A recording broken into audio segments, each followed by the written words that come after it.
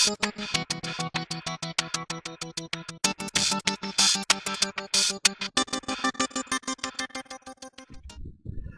we're coming up on our moon landing fairly shortly. It can be kind of challenging to do a precision landing on the moon compared to, say, Minmus. Minmus, you can really, land on a dime. Well, not on a dime, but very close to wherever it is that you're aiming for. On the moon, it's a little bit more tough. You get a little bit less gravity, gives you a little less leeway than it does on Minmus. So we'll see what we can do here. Okay. Cutting it a trifle close at the start.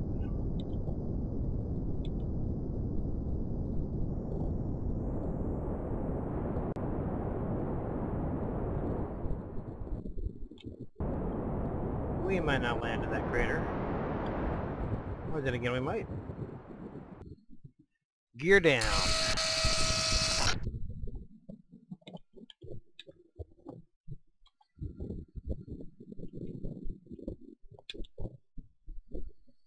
I'm going to kick up just a little bit my apogee because that's going to help me a little bit in terms of getting where I want to be.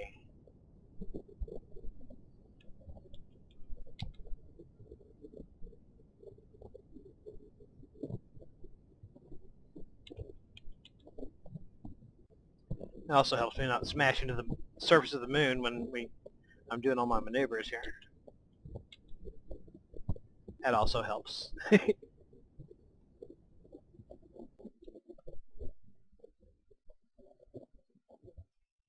Alright, let's switch to our outside view here.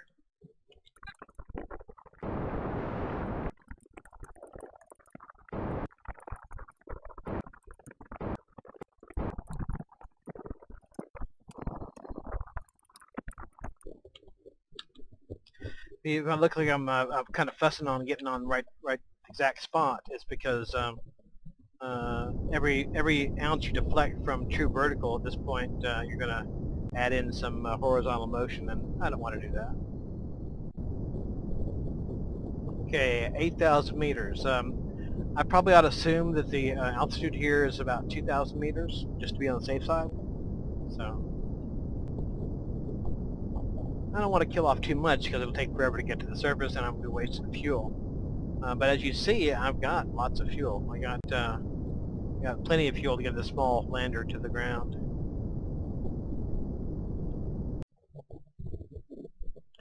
Alright, we're going to free fall for a little bit.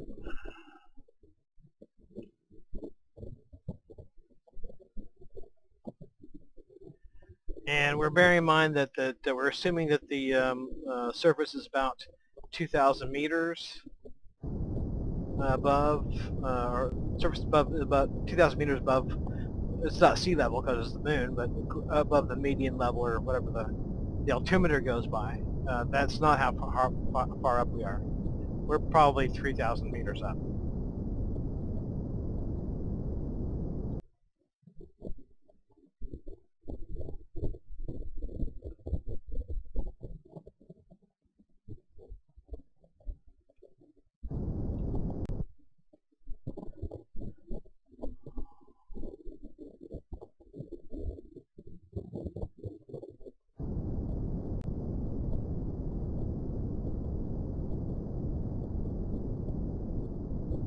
At this point, if I have to, say I see the ground coming up pretty sudden like, I can kill a lot of velocity pretty quickly with this aerospike engine, so I'm not terribly worried. Okay, I'm guessing we have about 1,000 meters at most left to fall.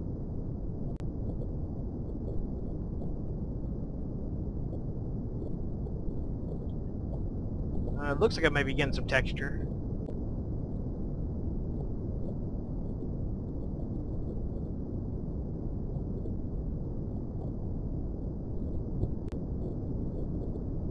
Hard to tell. The moon is a hard surface to land on because it's all kind of dark and gray and not a lot of contrast.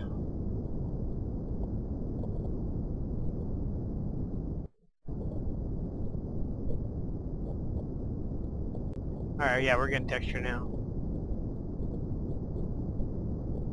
And looks like We're getting a little bit of drift. Not much. Oh, we keep up.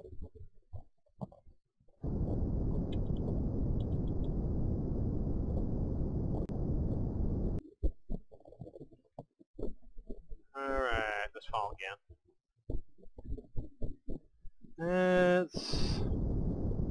We're pretty much straight up here. We don't have a whole lot of drift. Not a lot. We can judge it better when we get closer to the ground.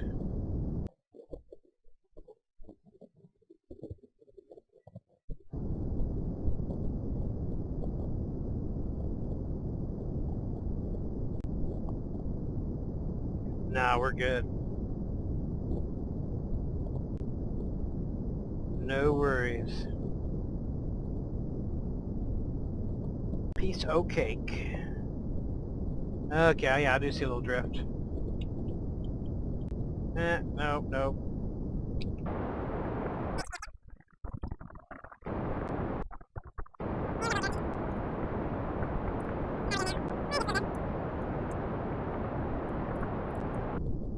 Alright. Let's stop playing pogo stick and get this thing on the ground.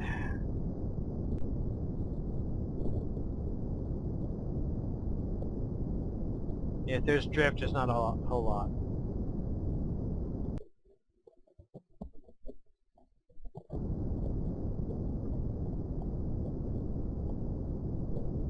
Looks like there's a bit of an incline, not a lot.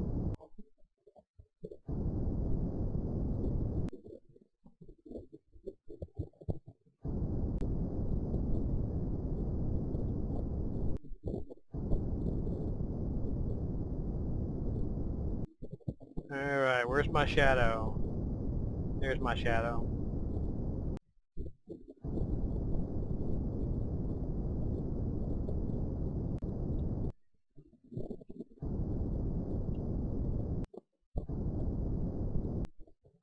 And touchdown!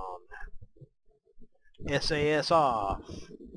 Clap yourself on the back, Guinnessy. You've landed on the moon for the second time this day. In 2 different bodies. That's amazing. Okay. Let's go for the Levier. Oh. No. You shy?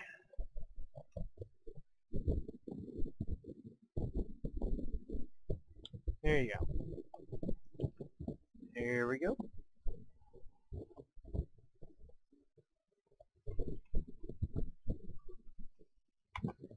Oh, okay.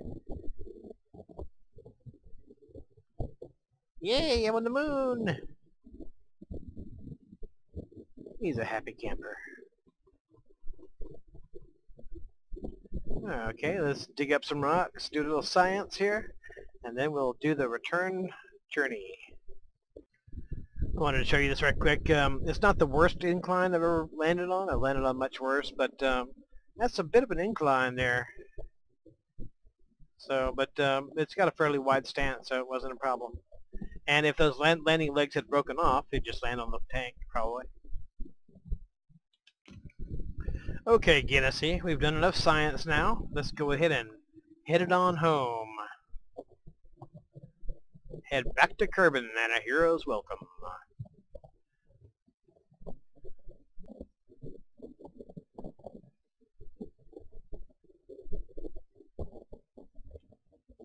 Back in you go. And lift off.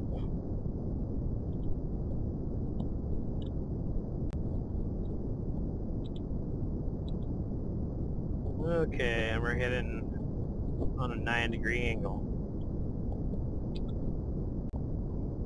Oh, there's Kerbin rise. Look. Very picturesque. Yeah, one of the cool things, if you may have seen, I think it was the was it Apollo 17 where they filmed the liftoff from the lunar surface. Well, they did their gravity turn like almost straight away, and that's because the gravity on the moon is so much less than on the Earth. They don't have to wait to build up speed too much; they just go straight into it. And that's pretty much what I'm doing here. Also, there's no atmosphere to slow me down, so.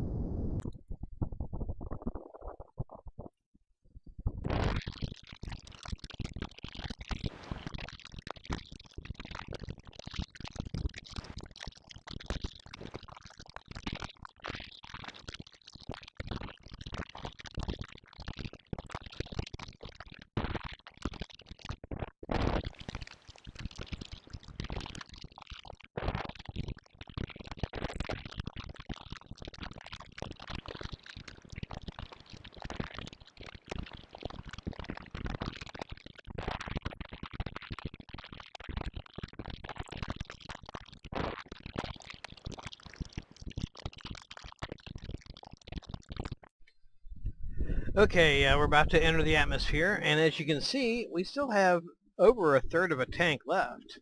Of these tanks left, that's uh, almost 300 units each. So we probably could have put a three-man unit on here if we wanted to. But that's just all this is to show you that you don't need a giant moon rocket to get to the moon. This is not Kerbin is not like Earth. The gravity is much less, and so oh, I better jettison my parts. Hold on, I'm busy talking. Okay, now move a little bit. There we go. Thank you. Thank you very much. Jettison that part. And let's get ready for re-entry.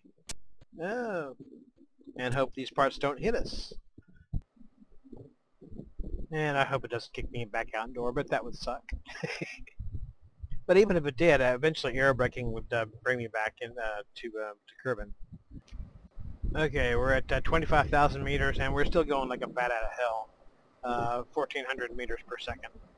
But once we get a little bit lower, I think the air is going to bite in, and this parachute is very strong compared to the size of this capsule, so I believe it will be okay.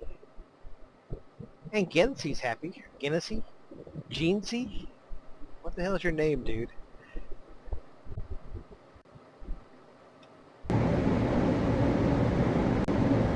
I see ground texture.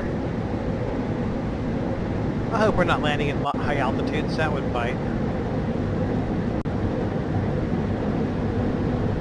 I see ground texture. Open up, damn it! No! Open up! Ah, okay. There we go. I thought we were going to smash into the planet there for a second.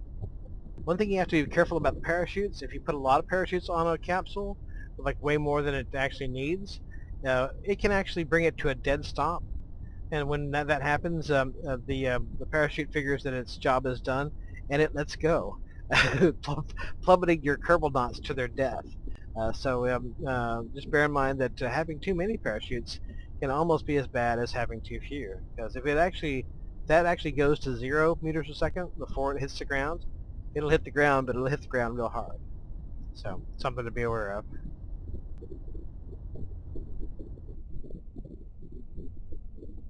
Alright, come on out, Genesi, take a bow. Job well done. You did good.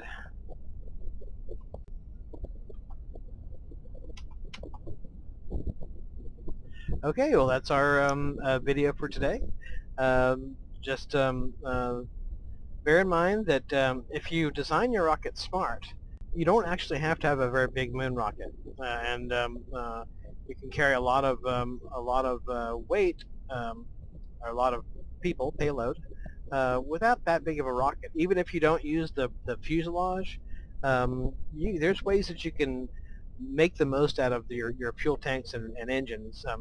One thing to do is all the engines you have. Well, first of all, don't have 6 stages and each stage has an engine. If you have a number of engines, you might as well fire them all at once. Moar Boosters. If you're carrying rockets, engines that you're not actually using, that's just dead weight. Good job, Genesi. All right, until next time.